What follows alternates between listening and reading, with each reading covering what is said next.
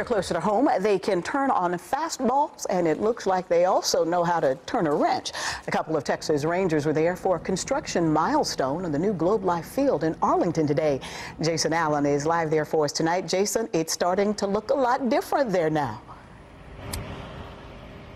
It is. Instead of looking down to see progress, now you're going to be able to start looking up. All these cranes that have been lowering materials for months for the building of this new park today started lifting them into place, something that they will do nearly 10,000 more times over the next 8 months.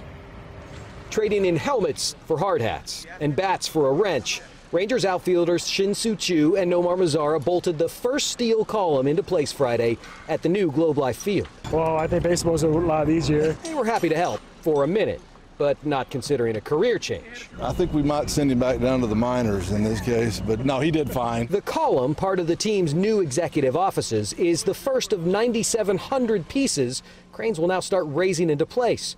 Hot, dry weather has helped keep stadium construction on schedule and has players thinking about the difference it will make on a day like this 2 summers from now. Sometimes, especially in an early game, we need that done, man. It's going to be so much better for us and to our bodies.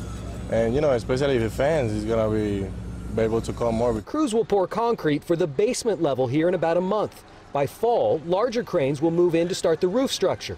And even in the middle of construction, the team is still making design decisions on about 30% of the project. There are some days when it seems like it's going to take forever, but I know these next 2 years are going to go very, very fast. Choo said today that he tried to sit in the stands last season at the current park, and he made it for about 10 minutes. So he understands how big a difference this is going to make when it is all done.